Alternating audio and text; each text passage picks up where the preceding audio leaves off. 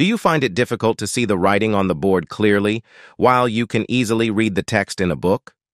If so, this may be a symptom of myopia or nearsightedness. In this session, we will explore what myopia is, how it develops, and the ways to manage it.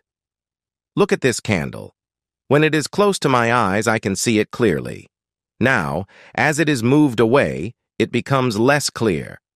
This means I can see nearby objects clearly, but not distant ones. This condition is called myopia. Next, we will discuss the reasons behind this condition. There are two main causes.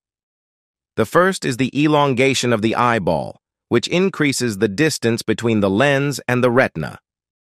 In this case, the image of a nearby object forms on the retina, allowing us to see it clearly.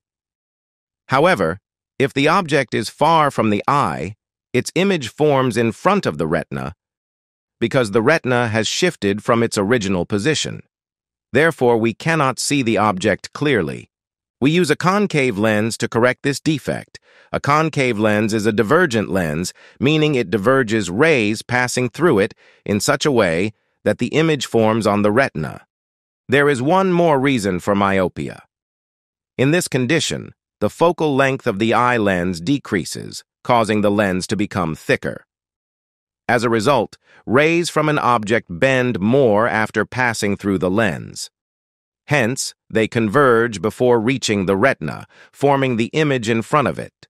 Due to this, we cannot see the object clearly. The solution for this is to use concave lenses. As mentioned earlier, concave lenses diverge the rays so that they meet at the retina, forming the image on the retina. This helps us see the object clearly,